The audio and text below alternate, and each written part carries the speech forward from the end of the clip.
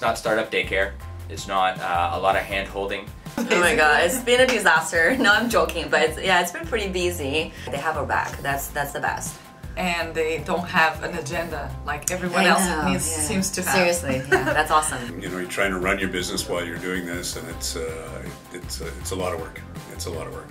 We really came here hoping Microsoft could help us out, and they've blown us out of the water with assistance. First couple of weeks at Microsoft Ventures have been very exciting. One of our first workshops was with the Microsoft Azure platform. We are users of Azure already for about 2 years, so it's good to figure out what's next and what's coming in the future. Basically, I've been working on moving some of our services from AWS over to Azure. Haven't really had any problems with that. It's been working really well. It was much better than I thought. Not that I mean, I had good expectations, but it was actually way better than I thought. Having Frog Design come in, that was really great. It was probably the most designers that I've been around in a few years. Being a solo designer at a startup, sometimes you can take on all that work, so to have the backup is nice. They just have thrown literally the kitchen sink at us with everybody they can bring to the table. It's really been impressive. When we say, oh, we really need to talk to an expert in the field of,